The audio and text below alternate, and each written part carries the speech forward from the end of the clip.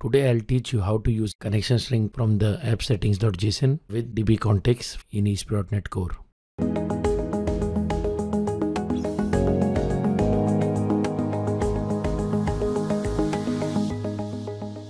In this video I am using Northwind database. All the details regarding Northwind database are available in the video link available on the right hand side. So let's start. First I will install the entity framework package, hence I am opening NuGet package manager console. Here I'll paste the command for installing the package. As you can see, the package has been installed. Now let's move to the Solution Explorer. Now I'm adding a model class to the project. I'm naming the class as customer.cs. Now I'll click on add. Here I'll be creating some properties. You need to make sure that the name of the properties should match the names of the fields in the table. For example, this particular field customer ID is a string field in the database table and the name is exact copy of the column name. The second column is contact name. You need to make sure that the data type as well as the name of the column is exact match so that the entity framework can map the column to the appropriate field and fetch the data.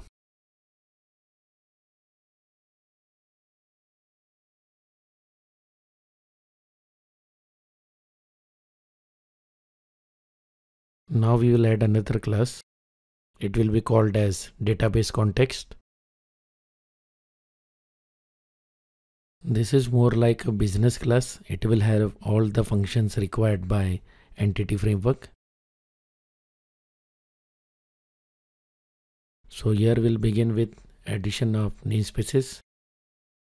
So the very first namespace is of model class. Since we need to use the model class in this particular class, the next namespace is for entity framework. It's Microsoft.Entity Framework Core. Now here I'll inherit the entity framework core database context class or DbContext class so that I can use all the properties and functions here. Now I am creating a constructor of DbContext class. Whatever I am doing is a standard and you will have to do in all the projects where you are using entity framework with .NET Core. In ASP.NET Web Forms and FVC, all these classes were automatically generated by entity framework.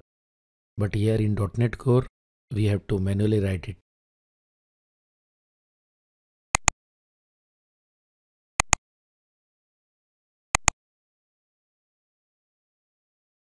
Now I am creating a public property of DBSet collection.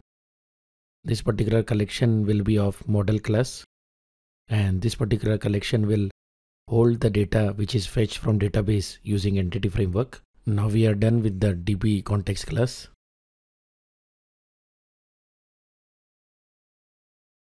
Now I'll be opening the AppSettings.json class.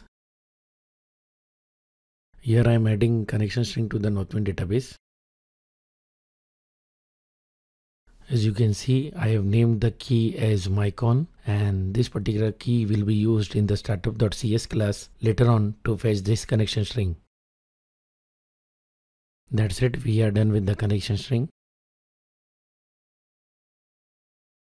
Now again, let's move to the Solution Explorer. Now I'll be opening the startup.cs class.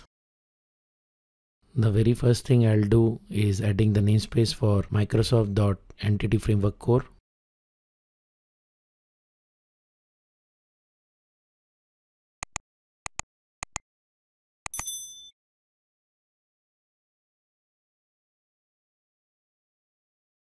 Now I'll create a public property of type iConfiguration interface.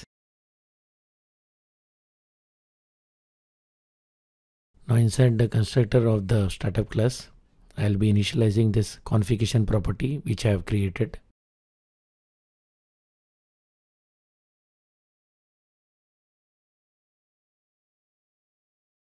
Now here I'll be calling the add MVC function as we are using MVC architecture in this particular project. The next thing I'm doing is creating a variable to store the connection string, which will be fetched from the AppSettings.json.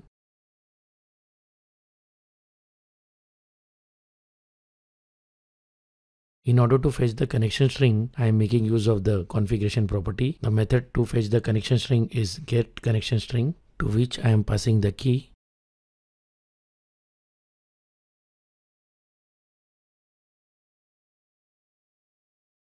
Now we'll make use of the add_DbContext function, and this particular function is used to specify the database that you are using, SQL Server or something else, and also which connection string you are using to connect to the database. So as you can see, I am making use of lambda expression, and I am calling the function useSQLServer, to which I am passing the connection string variable.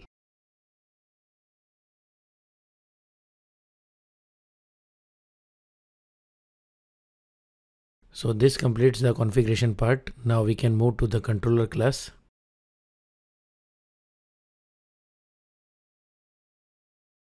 Now I am making a private property of DbContext class.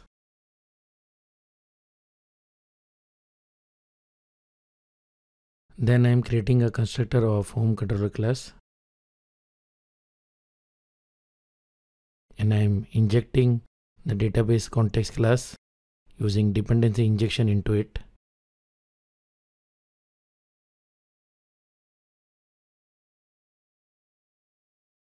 Now inside the action result method, I am creating a list collection of customer model class objects, and this list collection will be used to send the data from the controller to the view.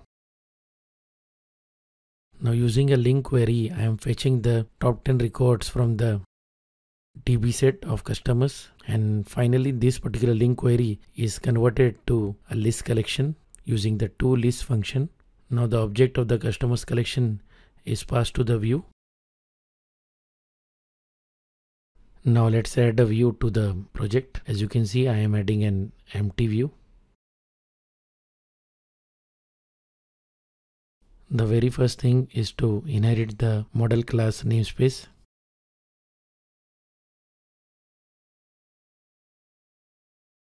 Now I am setting the IEnumerable customers collection as the model for the view.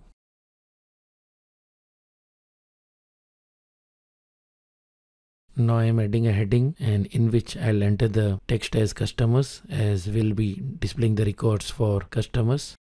Now I am creating an HTML table. The basic idea is to run a for loop, and using for loop generate the table rows. The for loop will be executed over the model class collection. Now here, as you can see, I am adding header row fields to the table.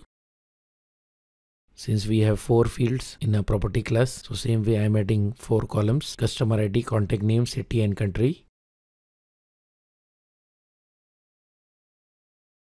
Now I am writing a for each loop, and this for each loop will be executed over the customers collection. Now inside the for each loop I am adding a table row, and inside the table row I'll be adding 4 fields. But here, instead of static fields, they will be the fields from the property. So as you can see, the first field is customer ID.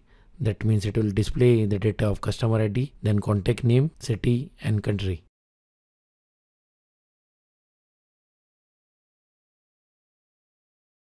So with this we are done with the program, and now we can run it and see it in action. So as you can see, the data from the database has been successfully fetched using entity framework. So with this we come to the end of this video. Thanks for watching. Please like, share and subscribe, and don't forget to click the bell icon. Goodbye.